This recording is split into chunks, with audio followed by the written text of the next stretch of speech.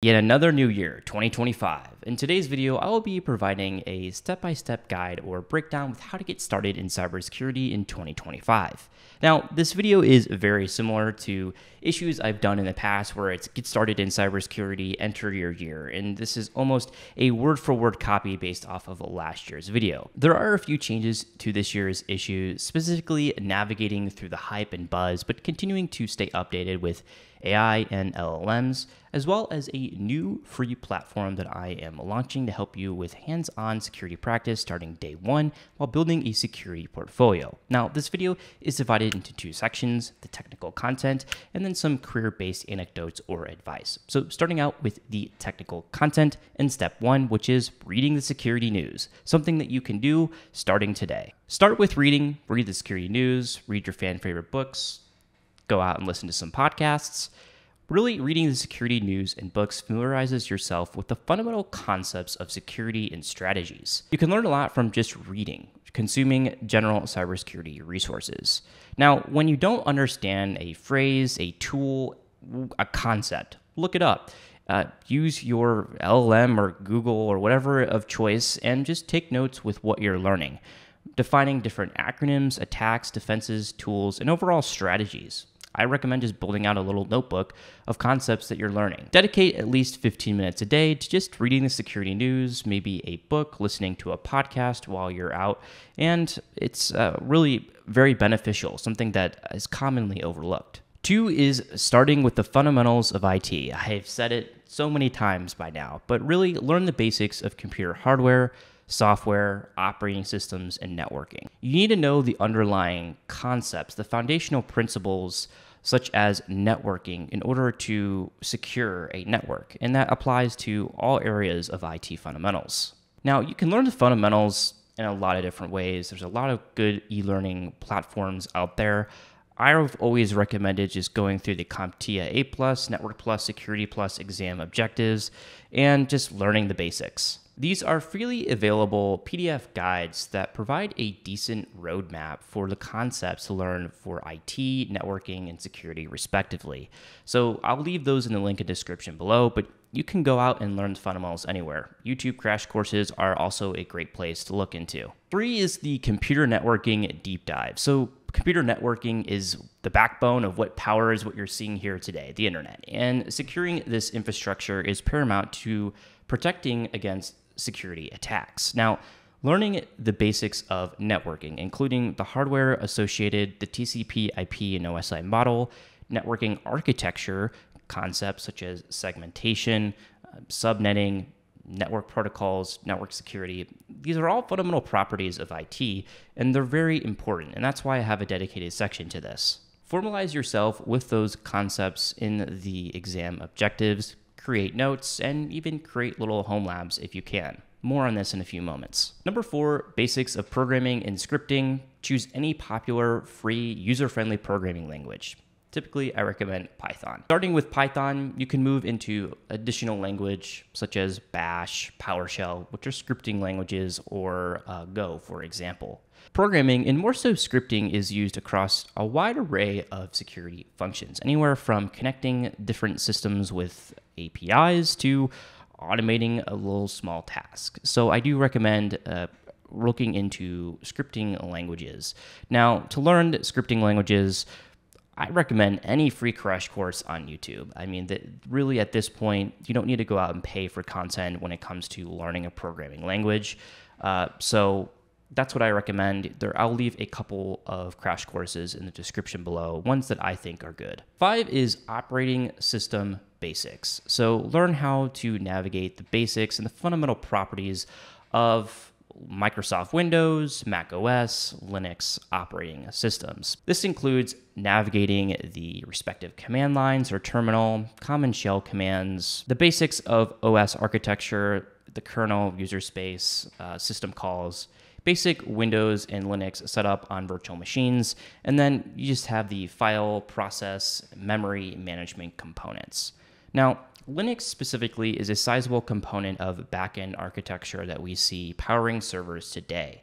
Understanding the basics of Linux and its architecture are going to be important for you to familiarize yourself with how the backend works and how it differs from, say, a traditional Windows environment. Microsoft Windows powers a large majority of business environments, including their workstation fleets and their internal business networking via Windows Server. Understanding common techniques and tactics used to attack and defend Windows environments, as well as tools at your disposal for detection and prevention, will help you gain a holistic perspective of end-user workstation fleets and the operating system environment or ecosystem. 6 is the security basics or security foundations. So as you can see, a lot of prerequisites are what I would recommend learning: knowledge, fundamental concepts before actually getting into security itself. Learning the basics of security hardware, strategies, common attacks, defenses, and tools. This is going to be important. I recommend using the CompTIA Security Plus exam objectives as a template for learning the security basics. Formalize yourself with the following concepts listed in the exam guide and use your respective tooling to go out and just learn about them. Take a look into the MITRE ATT&CK framework and defend matrix for a comprehensive list of attack techniques and tactics, as well as the respective defenses in the defend matrix. This is a good place to start. 7 is cloud and virtualization. There's no doubt that, everything's moving to the cloud, well, at least in a hybrid way. Learning the basics of the 3 major cloud providers, Amazon Web Services, Microsoft Azure, and Google Cloud Product, GCP, and their respective security architecture can be quite beneficial to you. The cloud ultimately powers virtualization. You're using someone else's underlying hardware. Virtualization can help with a wide array of security functions, including malware sandboxing, deploying honeypots, building temporary environments, scaling out your infrastructure. There's a lot of things. So I recommend familiarizing yourself at least with the basics of the cloud. Use any of the respective major cloud provider certifications. Pick one. It doesn't really matter. I recommend sticking to the 3. And you can look at the entry-level certification exam objectives as a good starting point. And if you so choose, pursue the certification in whichever cloud provider you choose. I chose Amazon Web Services, continue to do that today, but I hope to continue to adventure into Azure and GCP as well. And finally, 8 is AI and its continued developments. All right, I realize there's a lot of hype around AI, and navigating the AI hype train can be difficult. There's the fidelity of data and hallucinations concerns, as well as a whole bunch of other concerns with AI. My recommendation is to stay relatively updated with AI and its new developments. Think about areas and problem spaces where perhaps an LLM or a component of AI may help augment your workflow, whether that's in your learning process, your daily job, even you as a student. It doesn't really matter. This is a challenge that I am really focusing on in 2025. It's a lot of hype, but it's true. It's still going to be staying around.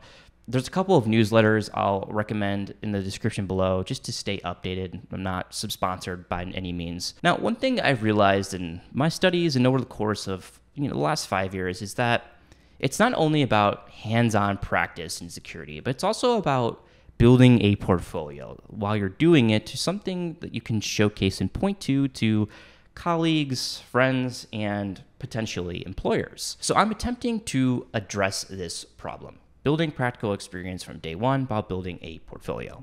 So I'm releasing a free course here on this YouTube channel in 2025, as well as the same course on a self-hosted platform that you can sign up for.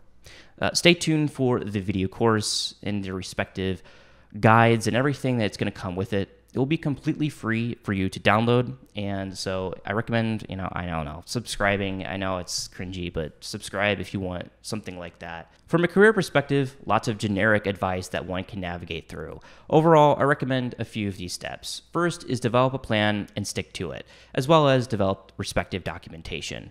As you begin your career, it's easy to get lost in various different rabbit holes and silos. And that's okay if you're passionate about those industries or wherever you're at.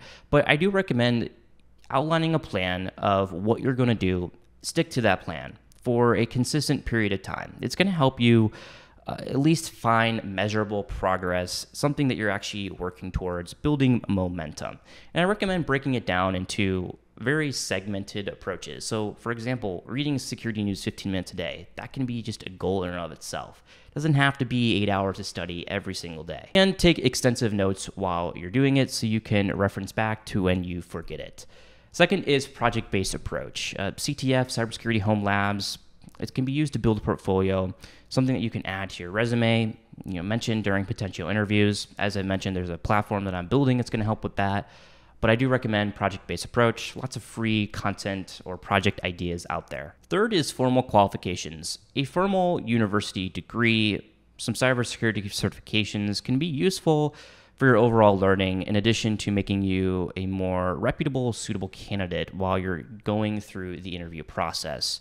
A general technology, computer science, cybersecurity degree, as well as just the main cybersecurity certifications, I would stick to those and center your portfolio around maybe a formal qualification. It's typically just a check mark, but it's something that I do recommend. And fourth is your network, your community network. So the InfoSec community, it's a great community. There's a lot of unique individuals that are happy to chat and help. Overall, join various different clubs, meetups, conferences, Discord servers. It doesn't really matter. Start chatting online. Overall, your network matters way more than some AI application website thing. I hope this video can be resourceful for you as you continue to grow and learn into your journey in cybersecurity 2025. I'm wishing you a warm felt regards for this new year. I'm hoping for a great start of the year, and all resources, as I mentioned, will be in the link in the description below. So thanks for watching, and you know what it is. Until next time, have a good day.